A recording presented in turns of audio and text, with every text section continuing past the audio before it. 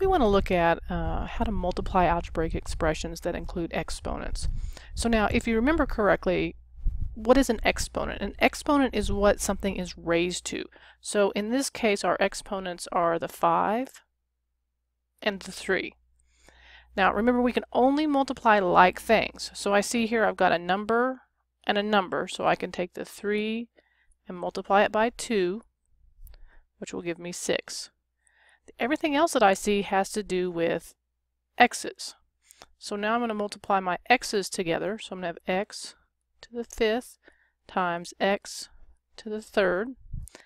And if you might recall, I remember when we're multiplying we use a lot of times the x sign.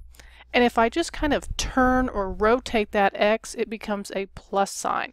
So what that lets me know is that when I'm multiplying my exponents, I'm actually going to be adding them together. So now that means I'm going to have x to the 5 plus 3, and 5 plus 3 is 8.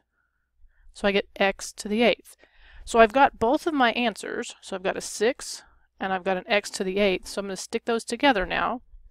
So my final answer is 6x to the 8th.